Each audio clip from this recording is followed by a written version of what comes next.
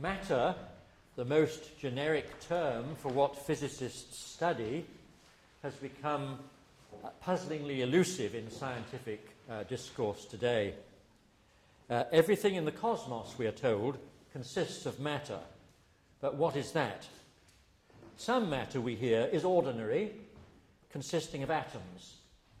But most of it is dark and is indescribable in the standard model of particle physics. Together with the so-called dark energy of empty space, dark matter accounts for 96% of the world's contents. We can infer its presence from the behaviour of visible matter, but dark matter as such, hence its name, is of unknown composition. Plotinus, the last ancient Greek philosopher of paramount genius, could have sympathized with the philosopher's difficulties in describing and defining matter. Like them, he acknowledged the existence of visible matter, taking its presence to be straightforwardly evident from our experience of ordinary objects like trees, stones, and animals, bodily items spatially extended and endowed with qualities that impinge on our senses.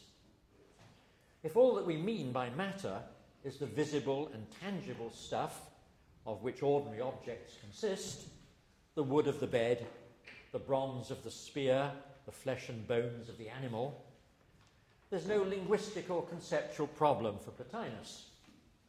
But what are we to say or think according to him when we extend the scope of matter beyond ordinary objects? Is there a further matter of which visible and tangible matter in all its variety is ultimately composed, a more or a most primitive feature of the world's makeup? The favoured ancient answer to that question had been affirmative, to wit, a set of 4 elements comprising earth, air, fire and water. End of story? Well, no. Earth, air, fire and water were generally understood to be qualitative terms, each of them referring not to a single homogeneous stuff, water in the sense of H2O, for instance, but to the following set of primary qualities or combinations of qualities: hot, cold, moist and dry, all of which admit of change and degree. Qualities of what, we may ask, to continue the analysis? The favoured answer, the Aristotelian answer, had been matter. Plotinus's problem and its nominal affinity to modern physics can now be stated. In order to serve as the physical foundation of everything, ultimate matter can't be identified with definite or determinate things, such as the 4 elements, for in that case it couldn't serve as their foundation too. Matter as such, or matter simpliciter, to use Aristotelian language, must always be potential and analogical rather than actual, drawing its descriptive identity from that of which it is the matter, for instance, the bronze of the spear, the wood of the bed. But bronze and wood, or even the 4 elements of which things like bronze and wood were supposed to consist, aren't ultimate matter, because they have definite form, wooden, brazen, and so on. Is there then any such entity as ultimate matter if that expression signifies a completely indefinite and indeterminate foundation for things? How can we know that such matter is in any sense real, and not a mere figment or convenience of our conceptual scheme? I want to show how and why Plotinus grapples with these deep issues. He's not willing to say outright that ultimate matter is nothing. Ultimate matter, in his view, is a precondition for the existence of bodies, three-dimensionally extended and perceptible objects. But taken by itself, ultimate matter, according to Plotinus, isn't bodily or physical stuff or anything with determinate quality or quantity. Ultimate matter is completely imperceptible and non-actual, taken by itself. We know it only by a kind of inference from phenomena. Try as we may to imagine ultimate matter independently of some form, we find ourselves completely in the dark, trying to picture the least accessible of the world's contents. And yet, however hard it is to specify, ultimate matter is there and necessary somehow. So much by way of introduction to the issues I'll try to raise in this talk. I've chosen to discuss Plotinus because at this late stage of my life, I find him one of the most challenging and certainly the most difficult of all the Greek philosophers, to whom I was first fully introduced a few yards away from here in the years 1958 to 1960 as a classic student at University College. Plotinus, working on his grand metaphysical scheme in the first decades of the 3rd century of our era, resists dividing the world dualistically into thought and extension, or animate and inanimate, or body and spirit. These binary categories are inapt, he postulates, because ultimately everything, according to him, has its source in what he calls everlasting and transcendent unity. There's a rather baffling passage on the handout, text 8, which you may want to kind of look at from time to time. I won't try to explain it now, but it is a sort of trying to present a kind of schematic version of his rather complicated way of carving up the world, starting at the top with what he calls the One. Sometimes he calls it God, sometimes he calls it the Good, and right at the bottom of this scheme, as we can see, he posits ultimate matter. We'll come to that later, but there is a beginning of that great scheme. For everything that exists, according to Plotinus, there's a corresponding idea derived from unity, or rather existence, by which he means something that's determinate and stable, depends on what can be thought. And here Plotinus echoes Parmenides, one of his most hallowed predecessors, whom he takes correctly, in my opinion, to identify being and thinking. Can ultimate matter be thought? If it cannot, it must exist only in some equivocal sense. Ultimate matter, as envisioned by Plotinus, is equivocal indeed, but it's not an incoherent notion. Its obscurity is essential to the queer role it plays in his metaphysical scheme. I'll now give a brief genealogy of the notions of matter that Plotinus inherited from earlier Greek philosophers. I'll then work through a selection of his statements, which you have on the handout, taking them mainly from his short essay entitled On Matter. I hope this procedure will let me ask in more detail as we go, what's the matter with matter from his stance?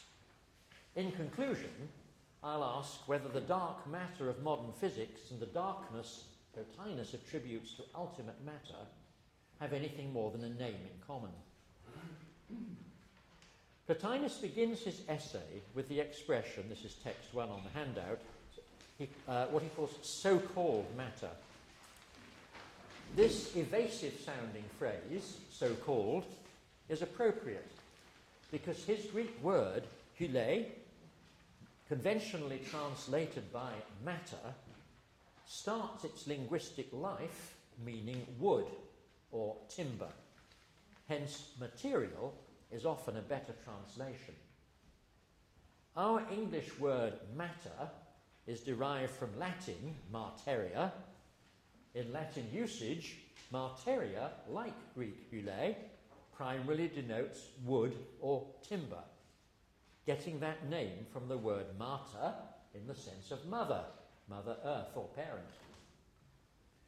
From the outset then, in Greek philosophy, matter is a metaphorical term, standing generically for what things are made of, for instance wood, and then extended to signify the ultimate foundation of physical things. The earliest Greek cosmologists did not draw on the term hule, but they operated with comparable metaphors. Empedocles called earth, air, fire, and water, which are his four primary beings. The theory, by the way, that earth, air, fire, and water are primary to the world is, I think, the longest surviving philosophical or scientific theory. It starts in the 5th century BCE, and it's still going at the time of Milton. So 2,000 years for earth, air, fire, and water. Empedocles calls these four primary beings roots. Soon, these same roots were given the name elements. Greek word is stoicheia, a term which is also a metaphor for the world's basic physical components, taken from the Greek word for the letters of the alphabet. Seeds, semata, or beginnings, archai, were other metaphors that early cosmologists drew upon to try to capture a notion like our everyday idea of basic matter in ordinary speech. The point to emphasize here is that matter, signifying the world's physical foundations, was and always has been a metaphor, a theoretical notion lacking any fixed empirical reference in itself. Hence, we're able to keep using the term even when our scientific models have completely changed. You may care to reflect on the checkered history of modern attempts to give a final description to matter. The periodic table of elements, protons, neutrons and electrons, quarks, strings, and so forth. Plotinus was familiar with the four Empedoclean elements and also with the atoms of Democritus and Epicurus. From our modern perspective, these theories, especially Epicurean atomism, are among the most important antecedents of early European science, with its understanding of matter as the ultimate physical makeup of everything. And that's because elements and atoms were theoretical notions that envisioned the world's foundations in discrete corpuscular, or what we call material terms. Plotinus, however, totally rejected corpuscular theories of ultimate matter. His cosmology, like the cosmology of Plato, Aristotle, and Stoic philosophers, invokes reason, structure, and design as the primary factors explaining the way the world is perceived to function. Unlike modern bottom-up material models of explanation, with the world conceived as evolving from simpler to more complex states, for instance, the Big Bang, which produces two elements only to start with, hydrogen and helium, and then goes on, producing more and more different things. Unlike that kind of model, Plotinus's philosophical ancestors largely proceeded by means of what I'll call a top-down explanatory model. On their view, ultimate matter doesn't evolve under its own causal power into derivative elements and life types. Rather, matter is taken to be the recipient of pre-existing forms or formative principles. And it's they, commonly called logoi, also translatable as formulae, that energize and characterize matter. Thus, in Aristotle's, of course, unfortunate understanding of sexual reproduction, it's the male parent's sperm that endows uterine matter with specific animal form. So the uterine matter is simply understood as a recipient and not actually contributing to the form of the offspring. Plotinus starts his essay on matter by stating what he takes to be the shared view of Platonists, Aristotelians, and Stoics. This is the first passage on the handout. All who theorize about so-called matter agree in describing it as a certain, we have to have a few technical terms, substrate, Greek word hypokemenon, and receptacle, hypodoke, of forms, ede. They all agree about that, but they disagree as to what the substrate nature is and of how and what it is receptive. To unpack this difficult sentence, I need to clarify the words substrate, receptacle, and forms. All three of these terms are basic to Plotinus' own understanding of matter. Now, the first thing to note in text 1, and it may seem very surprising, is the absence of any physical determinacy from this preliminary account of matter. Plotinus doesn't say that all who theorize about so-called matter say that it's some kind of a body. He doesn't say that.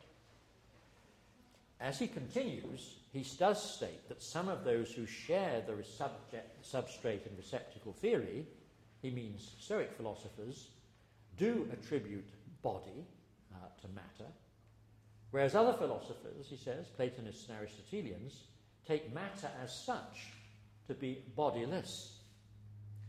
However, the Stoics' bodily matter is not an empirical entity, but what we might call theoretical plasticine. Look at text 2.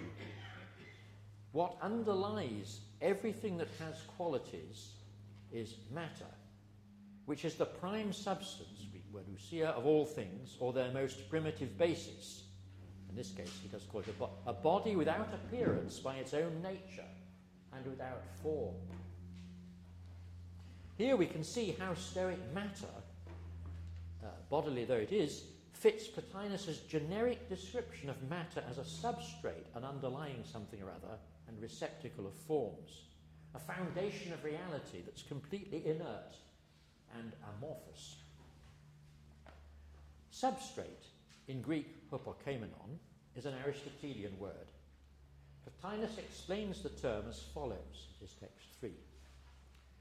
About the receptacle of bodies, hypodoke, let it be said that there must be something underlying bodies which is different from the bodies themselves, as is made clear by the changing of the elements into one another.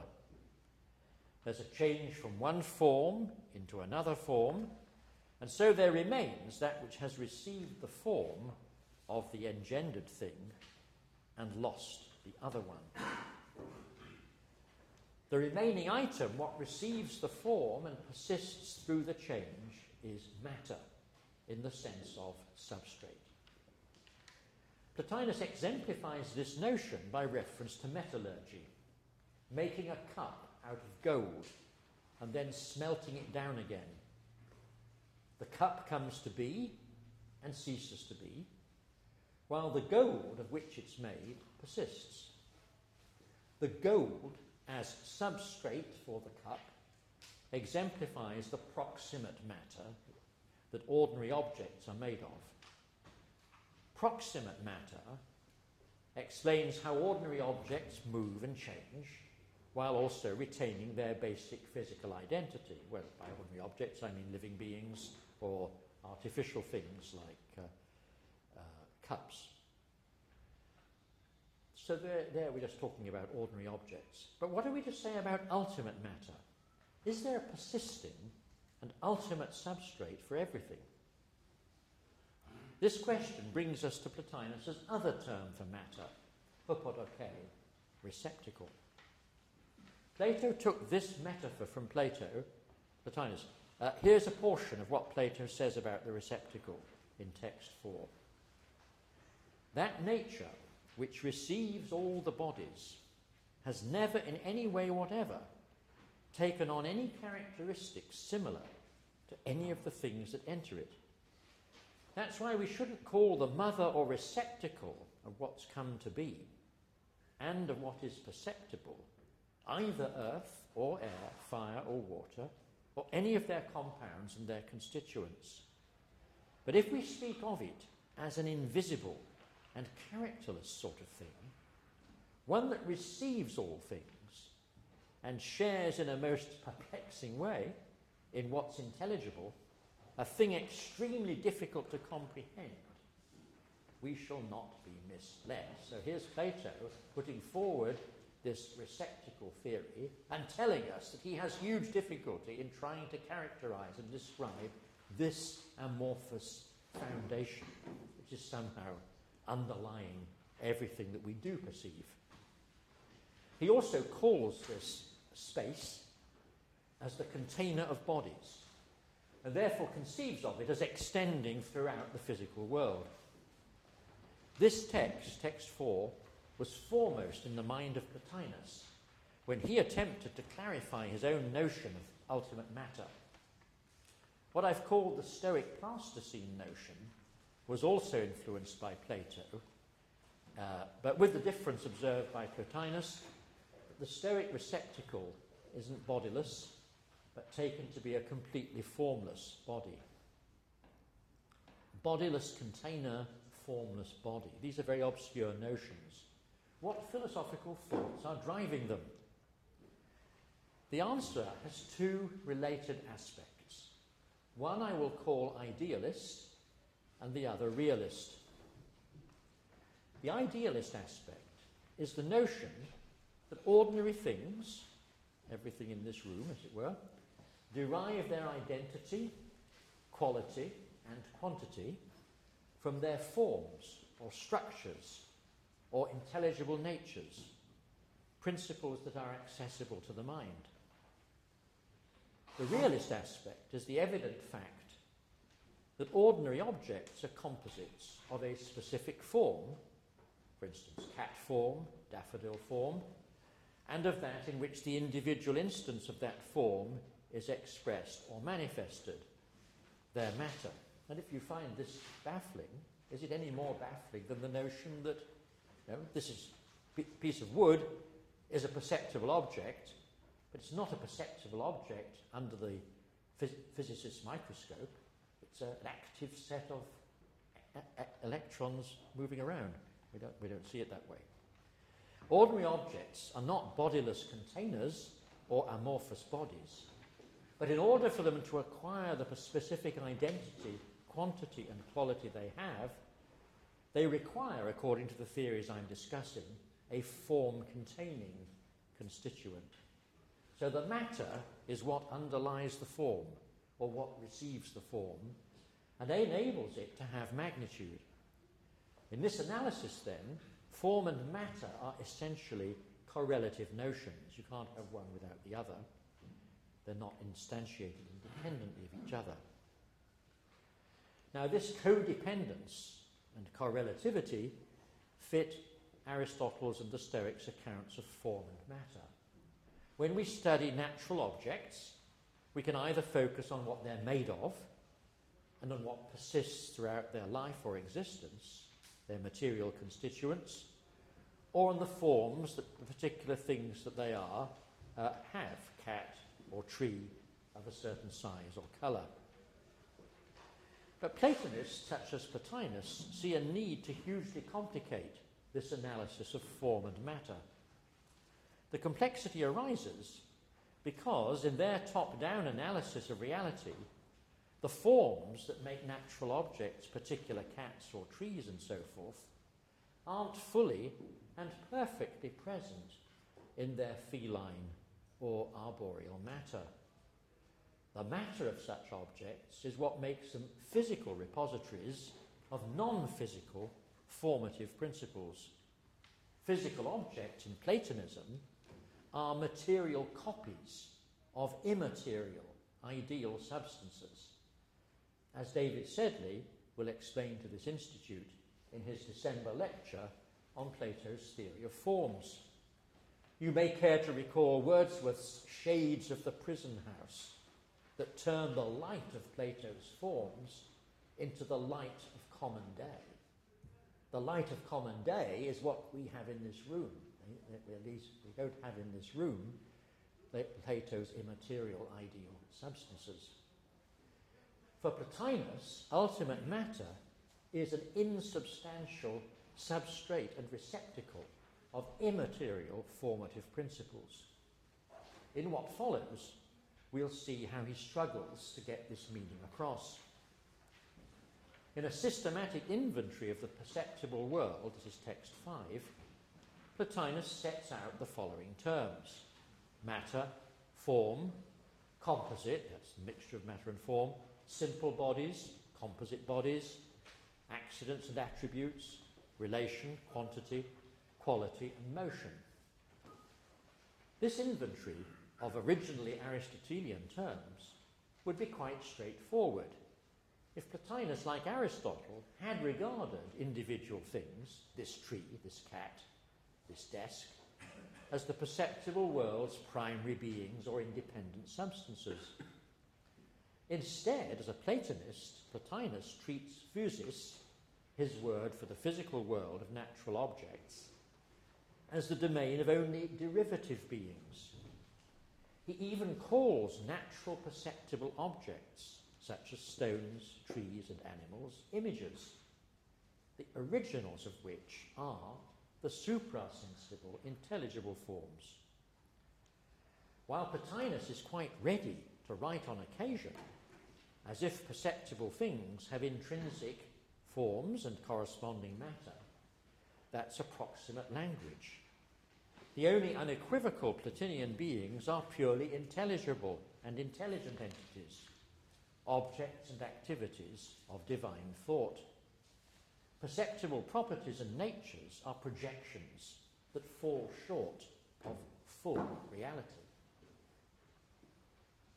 We can now see that Plotinus' two terms for his so-called matter, substrate and receptacle, belong to two rather different earlier theories.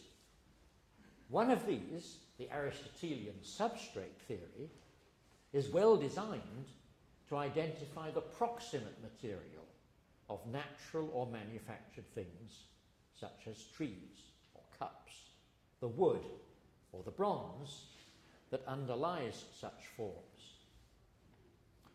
Proximate material, however, doesn't account for the nature of matter as such. What's the wood coming from, the bronze coming from? And if you say, well, that's coming from the four elements, well, what are they coming from? How can they be there? So, let me repeat. Proximate material doesn't account for the nature of matter as such. And using matter here, if you will, in a perfectly modern sense, basic physical reality, as it were. The other theory, the Platonic receptacle, and its Stoic successor, fulfill this latter role of trying to account for basic physical reality by positing a changeless spatial container for all physical objects into which they come and go as they change. Neither of these theories, however, the substrate or the receptacle theory, explains the composition of proximate matter, what makes it brazen or arboreal, respectively. Nor does either theory fully face the question of why there is a physical world consisting of transient bodies in the first place. A version of the famous question, why is there something rather than nothing? By synthesizing the substrate and the receptacle theories, Plotinus goes some way to answering both these questions. In the process, however, he leaves us with an ultimate matter that is too dark to fully conceptualize. After positing matter as common to all bodies, Plotinus asks, well, can we think of matter just as some kind of generic entity which just somehow underlies everything and is common to everything? The Stoics had called their Plasticine notion of material substrate primary substance, that was in passage 2, and so made it generic to everything that exists. Plotinus responds that matter can't be a true genus, meaning some basic category of existence, because it has no essence. It doesn't confer anything substantive on objects. Substance, he argues, must exclusively be a function of form, intelligibility, structure. Try to imagine something that has no form or structure. May we then dispense with ultimate matter and substitute a single genus of what he calls perceptible substance and call it body, that's essential and common to all terrestrial things? stones, earth, water, plants, and animals. The problem with that proposal, Plotinus urges, is that bodies aren't uniform. Some are complex and organic. Others, like the four elements, are what he calls more matterish, hylikotery in Greek, meaning less unitary and less determinate. Bodies, in other words, provide objects with different kinds of proximate matter. Ultimate matter, on this account, is what would be left if, contrary to fact, one could separate all form, even the simplest and most primitive form, from perceptible things and physical elements. So strip it all away, strip the skin of the orange, pith and everything. What would you be left with? Plotinus' notion of ultimate matter seems to face two paradoxes. One, conceptual, and the other, ontological. The conceptual paradox is the indispensability of an essentially imperceptible and indescribable substrate to the analysis of perceptible objects. And we'll see Plotinus trying to explain this in passage 6 on the handout. He says, intellect discovers the doubleness of bodies. It divides until it arrives at something simple that can't be further analysed. But as long as possible, it proceeds into the depth of body. The depth of every body is matter. Therefore, all matter is dark, because the formula, logos, is light. Intellect, too, is a formula. In seeing the formula that is on each thing, intellect takes what's below to be dark because it's beneath the light. It's like the way the eye, whose form is light, when it gazes at the light and at colours, which are lights, states that what lies beneath the colours is dark and material, concealed by the colours. To do philosophical justice to this passage, we need to take light and dark quite literally, though with reference to mental vision. The obvious aspect or component of a body is its perceptible form, shape, colour, etc. But bodies also have imperceptible depth. Well, how do we know? We can't see into the depth, can we? How do we know that bodies have imperceptible depth? By analogy, he says, with dark as the absence of light. Plotinus infers that bodies have a dark underside, consisting of the absence of what we can actually perceive of their makeup. Ultimate matter on this account is essentially something that defies description and perception. We know of it only in the way that we know that if we turn off a light, dark supervenes. Dark simply is the absence of light. There's nothing else to it. Plotinus articulates the ontological paradox in the following passage. This is passage 7 on the handout. Matter, he says, is an image and a phantom of bulk.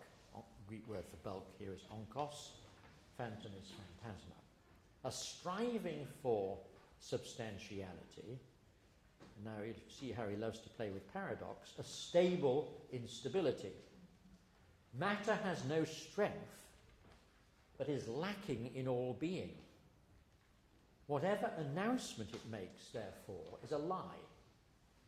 And if it appears great, it's small. So here the idea is we're trying again to do the impossible. We're trying to kind of isolate matter from form.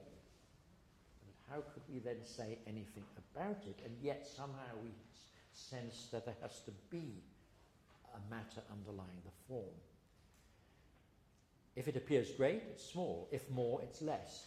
Its apparent being isn't real, because the apparent being belongs to the form. It's a sort of fleeting frivolity, he says.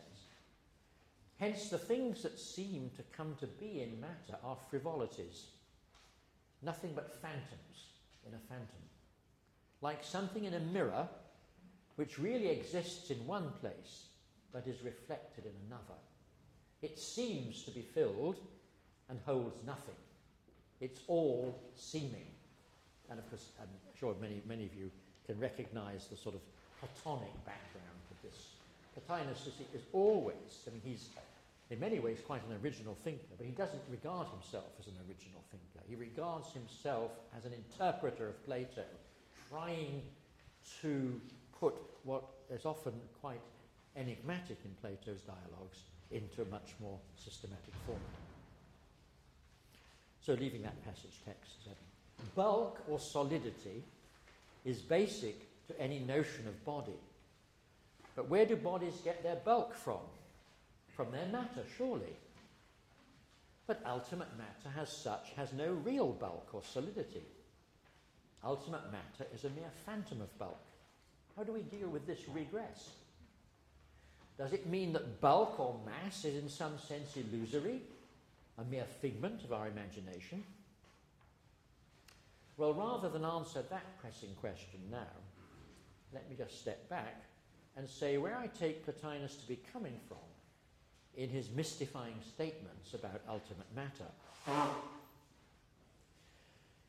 Given his Aristotelian background, might we remove suggestions of paradox by interpreting the two quoted passages, 6 and 7, the one about proceeding into the depth of body and the other one about the phantom mirror?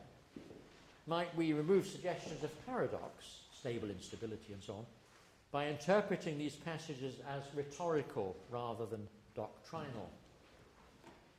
Well, Aristotle too, although he does talk about prime matter, he doesn't think it's a sort of thing in itself.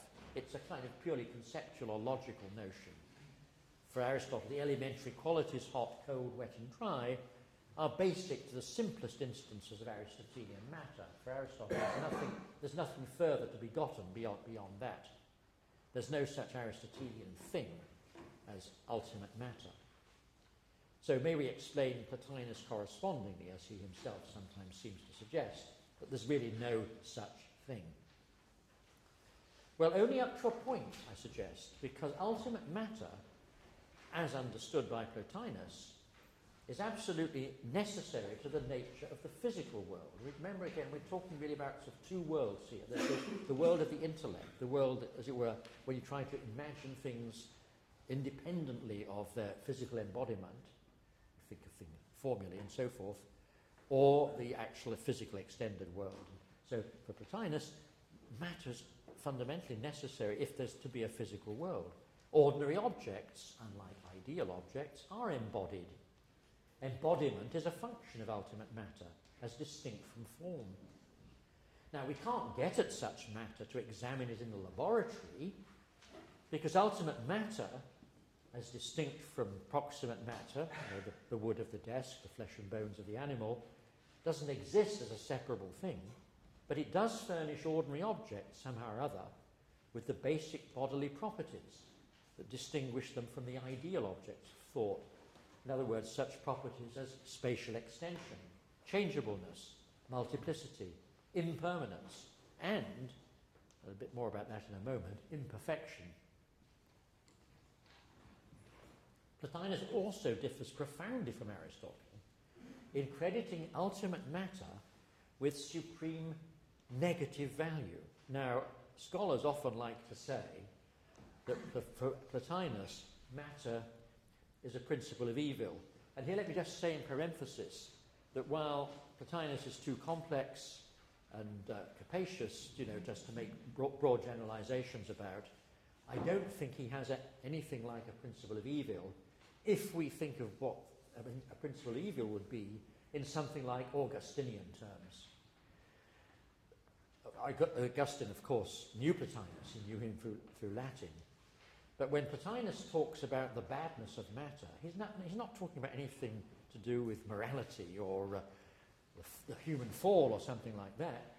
What Plotinus means when he talks about the badness of matter is that ultimate matter negates the supreme positive value he attributes to determinate unity, identity, and intelligibility. What makes ultimate matter bad for Plotinus is its illusory phantom-like quality, its lack of stability, determinacy. Badness is a function of lack. Plotinus also differs from Aristotle in the way he distinguishes between intelligible, proximate, and ultimate matter. All three of these types of matter satisfy being a substrate and receptacle, but they fit the idea in the distinct ways that correspond to his overall metaphysical scheme. So I'm going to be talking about the sort of these notions that you find in my text 8, where I've tried to set out the overall kind of way in which Plotinus thinks about reality. So, headed by what I've called here, following Plotinus, the transcendent one, so those are the kind of bold words on the left-hand part of that handout. Plotinus's philosophy involves a sort of vertical dimension and a horizontal dimension. The horizontal dimension has three aspects: ontological, metaphysical; cognitive, how we understand something; and the value of something. The vertical dimension has 5 levels, ranging from the one, that's this notion of this ultimate transcendent unity, God, the good, which he thinks is really the source of everything, right down to ultimate matter, which is the sort of shadowy domain at the bottom. And I've represented that scheme, as you can see on my handout. Now, don't worry about some of the details there, just as there, if we should want to talk about it later in the discussion. We don't need all the details, I think, for trying to get clear about ultimate matter, but just let me say the following.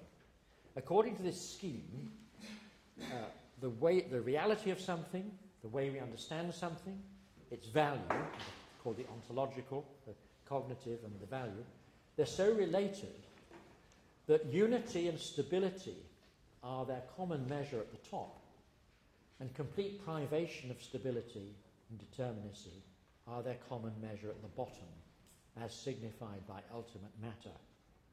So Plotinus' scheme states this, that as things or levels become less unitary and stable, they become less real, less accessible to our understanding, and less good. This scheme is an obvious successor to Plato's famous sun, line, and cave analogies. You remember how Plotinus imagines the sort of uneducated human condition as imagine as human beings sitting in a dark cave where there's a fire which is in a shadowy way illuminating objects that are being carried behind the fire, so they're sort of their shadows are shown up on the wall where the prisoners are facing. And then he imagines how if somebody were to be released from this prison status, they would be totally baffled at first because they would think the reality was the shadow world. And then you remember how Plato then develops that complex story in order to try to show us how the everyday world is a shadowy world compared with the clarity that we could understand through philosophy and mathematics. Plato presupposes the existence of bodies and the inferior status of bodies as perceptible, non-knowable, changeable items. But he doesn't clearly explain why there are bodies in the first place.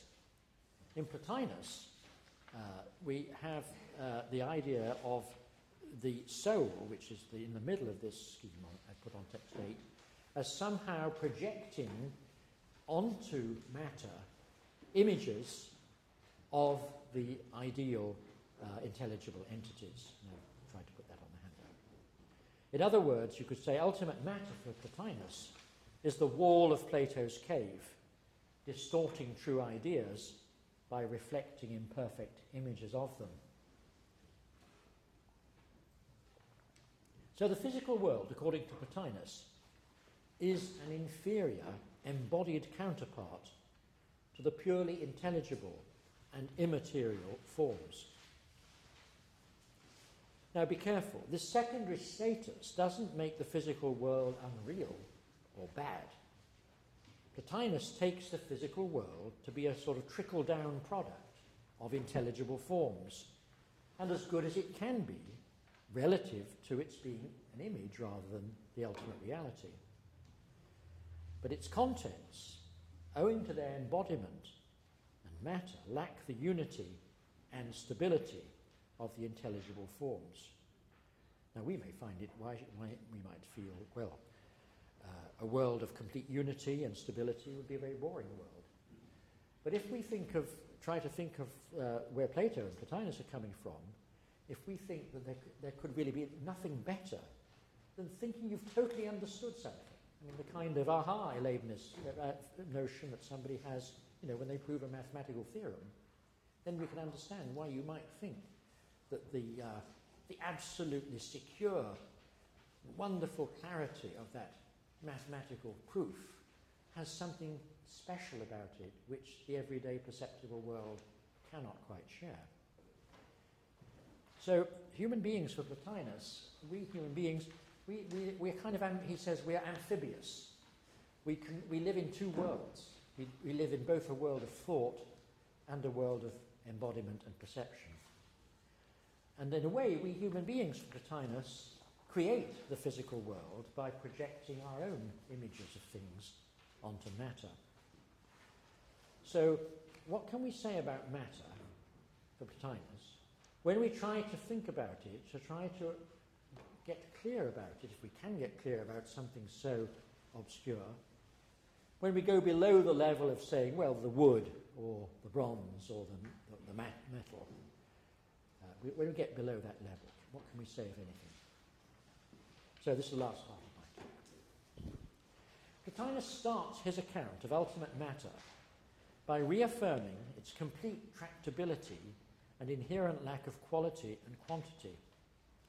So he asks, well, where does matter get its colour, temperature, weight, size, and shape from? Well, not from itself, evidently, but this is text 9.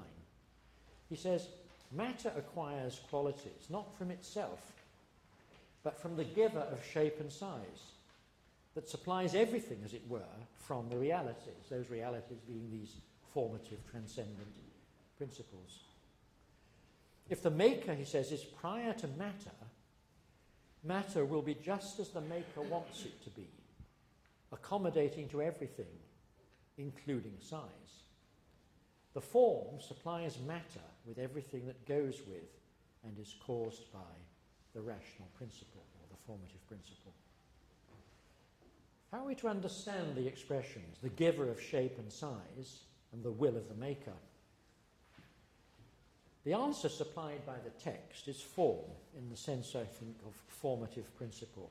What do we mean by formative principle? Well, an analogy might be DNA, digital information, encoded algorithms. If we think of these kinds of notions, things that are what gives structure and intelligibility to the physical world, in Plotinus' account, those don't simply float down, as it were, to matter from the intelligible nous. They're mediated to matter. They're projected onto it, as I was just saying, by soul, where soul is both our own individual ways of looking at the world and also what he calls the world soul, which is the kind of general principle of life, which gives life and nature to things. But so what does he mean when he says that the maker supplies the matter with the forms and everything that goes with it? Go to the next passage, if you would. This is number 10 on the handout. He says there, matter as such simply lacks size, but the formative principle gave it a size that was previously absent.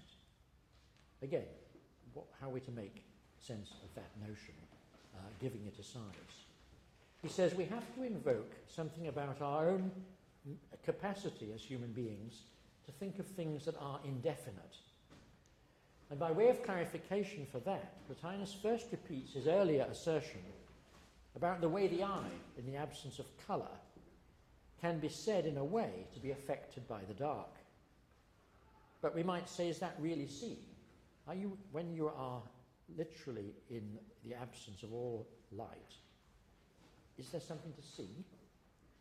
Well, he says, it can only be described as seeing if the eye doesn't see nothing in that condition, but it sees the absence of everything visible. So he says in text 11, when the soul thinks nothing, it experiences nothing. But when it thinks matter, it has the experience of an impression, as it were, of the formless. So it's not that there's nothing there at all, but the only way we can think of it is to think of it as something which is amorphous, formless. During normal perceptual consciousness, the soul thinks its perceptual objects in terms of their shape, size, and so forth. For Plotinus, in terms of their perceptible forms, the golden cup and so forth.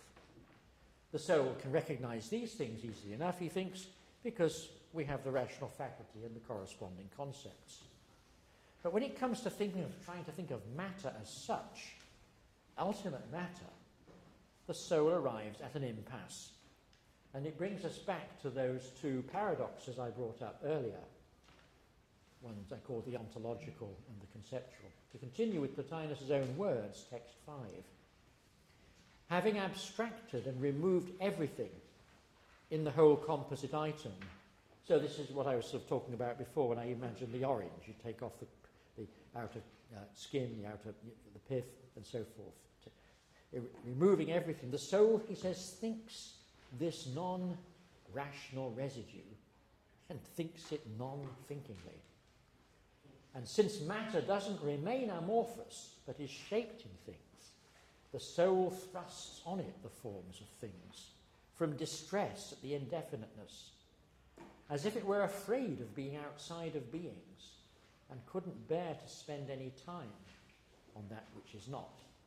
And here, I suppose, we can all think of our own analogies, more modern analogies, for what Plotinus is doing here. You can think of a movie like The Matrix.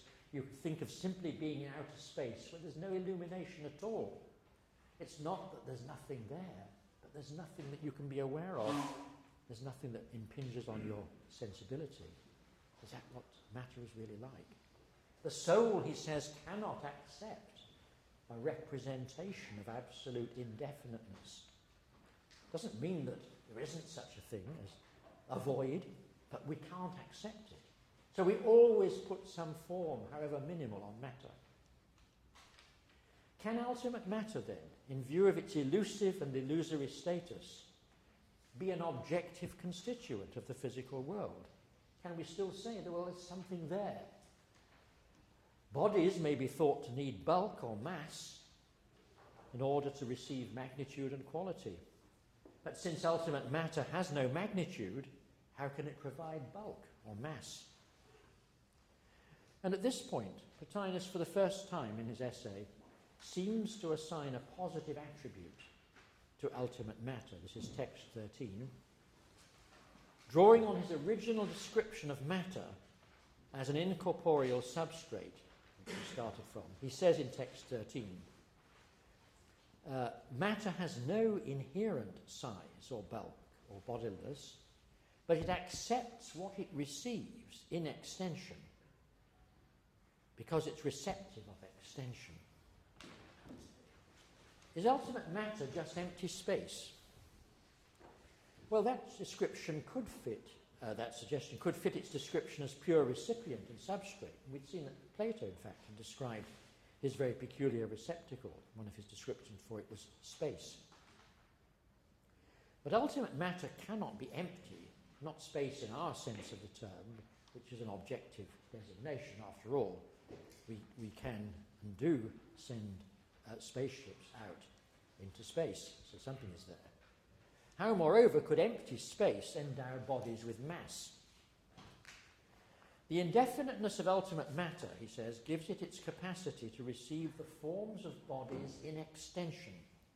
Otherwise, if matter had its own magnitude, it would impose that magnitude on the forms it receives. So this is bringing me back very much to points I was raising at the beginning of the talk. If there is something we call ultimate matter, then if it couldn't surely be something of determinate shape and size, because then it wouldn't be ultimate matter. By its reception of bodily forms, matter becomes mass, or at least we imagine it so. When the forms of things that are naturally embodied encounter ultimate matter, they cause matter to acquire the magnitude appropriate to their bodies. But as such, ultimate matter is, he says, always sheer void, an illusion of mass, incapable of being credited with any size of its own. Ultimate matter, he says, is a privation, this Greek word steresis, the opposite of form, has no form. It's knowable or thinkable only by what it is not, and not by it's something that it is, because it has no definite identity. And it's unavoidably dark, then, in a metaphysical scheme of Plotinus's that posits that things can only really exist insofar as they are intelligible and clear, and matter is not intelligible or clear. Rather than shirk this conclusion, Plotinus revels in it, as the following dizzying passage exemplifies. This is text 14, the last one in the handout. Since matter is nothing in itself except what it is by being matter, it is not in actuality. For if it's going to be something in actuality, it will be that thing in actuality and not be matter. So it wouldn't be matter absolutely. It would only be proximate matter, only in the way that bronze is.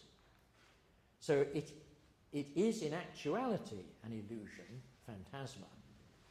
In actuality a falsehood. Therefore, if it must be, it must not be in actuality, so that in departure from true being, it may have its being in non-being. Plotinian matter is neither nothing nor something.